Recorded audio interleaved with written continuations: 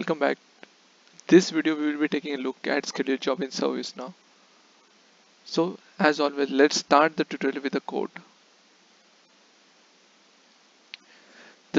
According to the ServiceNow doc states, schedule jobs are automated piece of work that can be performed at either a particular time or a recurring schedule.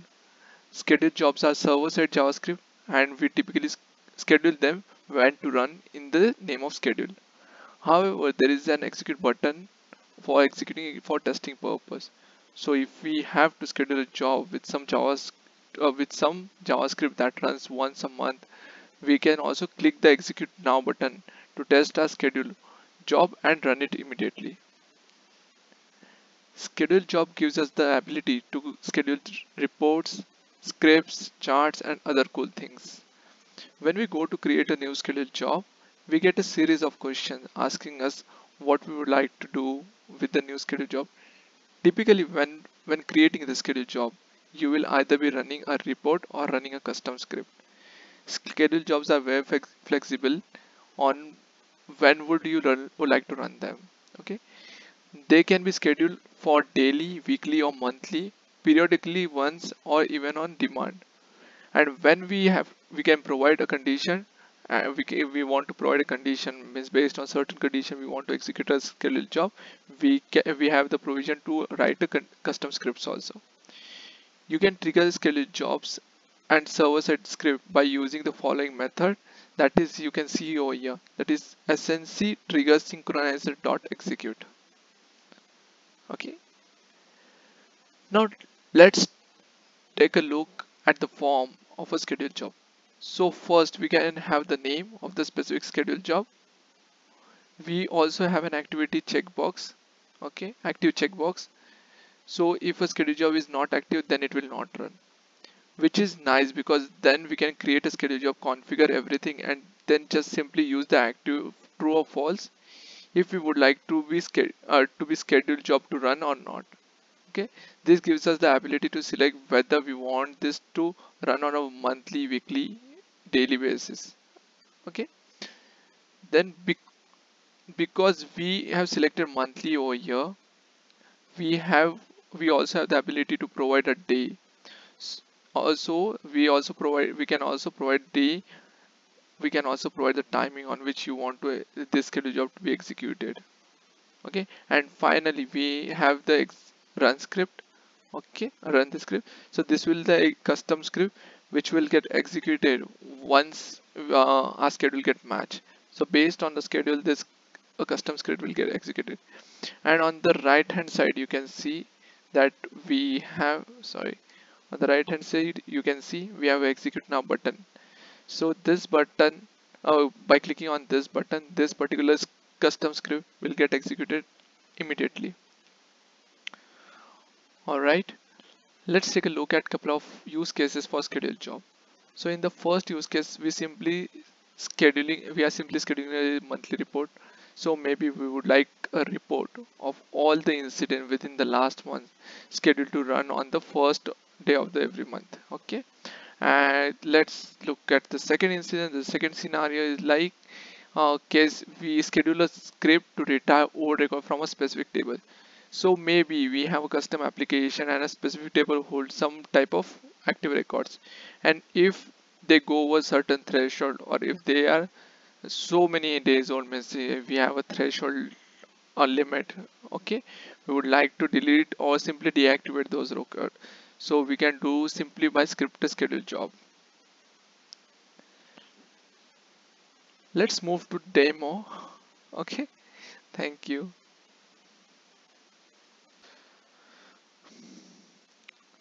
So let's start with the demo.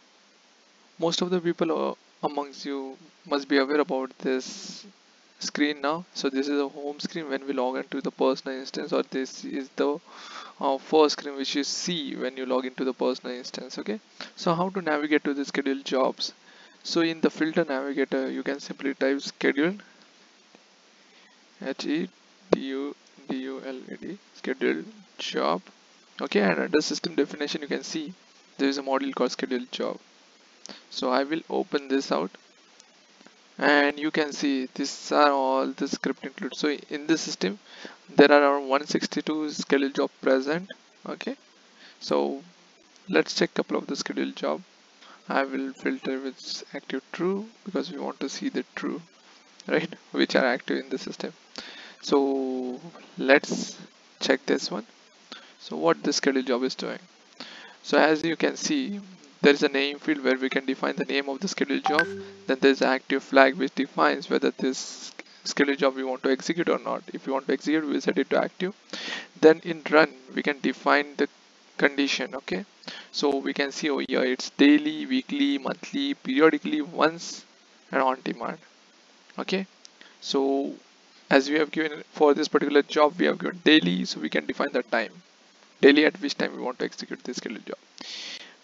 Once, if we go once, then also we can define there will be only starting date when we want to run a schedule job, and there's also one thing called on demand. Okay, if we go on demand, right, so we have this conditional checkbox, right? If we check this checkbox, then here you can write a custom script and you can create conditions on which you want to, based on condition which you want to execute the run script. And at the last we have our special run script. Whatever you write over here, so based on the schedule which you have defined, this particular code will run. So over here what we have done is like we have simply called one script include, and in that script include we have called one analyze table function, and over to the top you can see the execute now button. So whenever you click the execute now, whatever, it doesn't matter what kind of run condition you have given, the script will get executed immediately. Okay, moving back to the schedule job only, I will show you what kind of schedule jobs we have out of the box in this system. So if we click on new, so you can see there are what it asks the question, what would you like to automate. Okay, as schedule job is automated thing, so it asks the question what you want to automate. So it's like automate the generation and distribution of reports. So if you want to generate and send reports to multiple people, we can go with this option. Automatically generate something as change incident from a template. So over here we can define a template, and based on the duration or based on the schedule which you have given, record will get generated. And the most used one is like automatically run a script of your choosing. So if we click over here, you can see the form which I've explained just now. Okay, so this was all in terms of schedule job. Please, if you have any queries, if you have questions, because in the last video I found that some of the people reached out to me with some queries. I've tried to answer all their queries. If you have any queries and concerns, please drop your comments in drop your queries in the comments, and I will revert it back over there. Thank you, and have a nice day. See you in the next session.